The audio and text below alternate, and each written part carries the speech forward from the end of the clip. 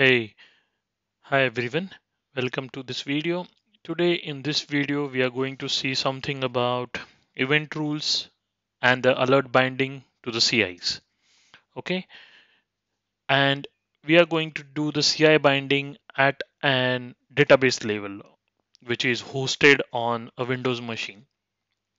And what we are going to use for the CI binding. So as you know, there are multiple ways to do CI binding. One is the out of the box way where the CI binding always by default happens on the CMDB CI hardware level, right?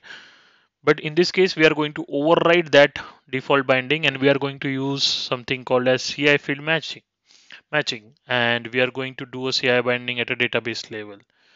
And we are going to follow this approach to bind the CI running on a host. So this particular CI is running on a Windows host. I will show you the service which I will be using for this example, and this is the service where we are going to do the alert binding with the CI at this level. This is the date. If you see the details of this, I'm going to quickly show you. This is an Oracle database, okay, and it is hosted on this particular Windows server. So we are going to show you how to do this. There can be a case in your organization where you need to do this. Before I go there, if you want to see how to do CI binding at a hardware level, at an application web server level, please visit my channel on YouTube. Those videos are available there. Let's move ahead. So I'm going to use this particular JSON message to do the CI binding, and you can see the node name is this, and the Windows host name is in the description. We are going to fetch this out from description, put it into some arbitrary variable which can be used in the uh, event rule.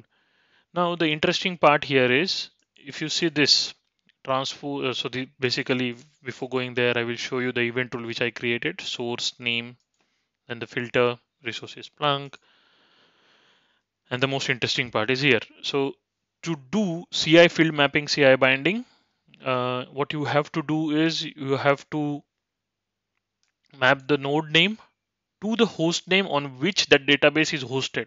So what I did, I went to this description, I selected this, and then I created this expression host underscore name, and it can be simply create, you can simply create it by selecting this and then putting the expression name.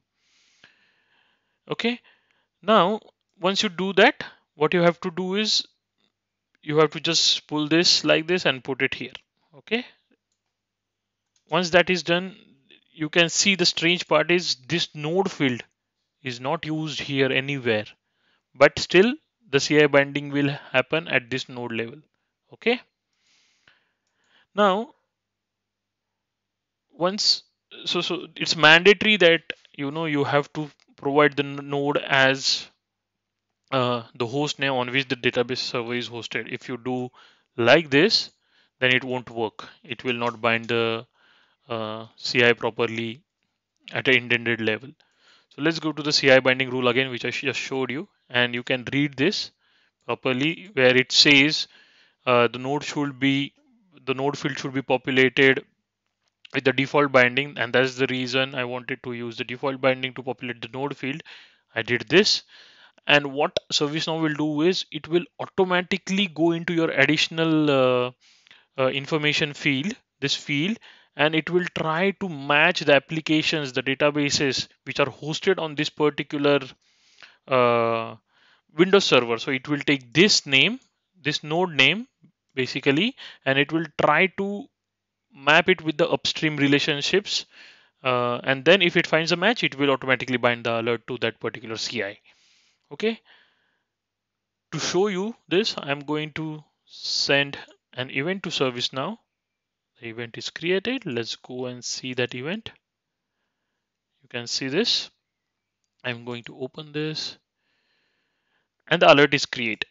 Okay, before showing you the alert, I'm going to go through this processing notes. So you can see the event rule applied. The name of the event rule is, which I showed you, my demo 7. Now you can see the processing nodes carefully. It will first find the node by using the node name, that is win dash 2020, and then it will go and check the applications that are running on that node.